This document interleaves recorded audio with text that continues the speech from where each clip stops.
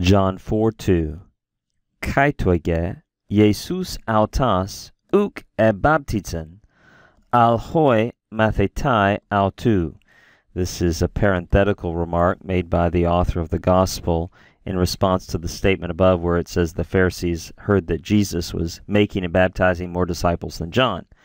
And John the Evangelist, the author of the Gospel, says, however, indeed, Jesus himself, right, that's using autos there to intensify the noun Jesus, Jesus himself was not baptizing, right? That baptizen is, of course, the imperfect form of baptizo. The lexical form there is baptizo. You can see there's an augment.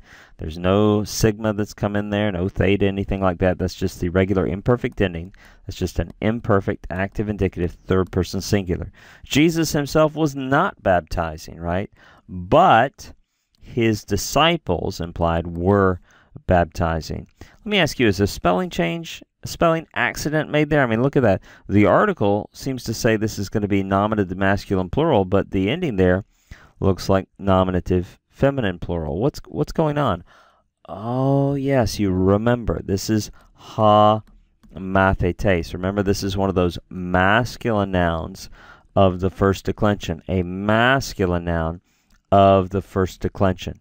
So the article is the DNA test. It always tells the truth, right?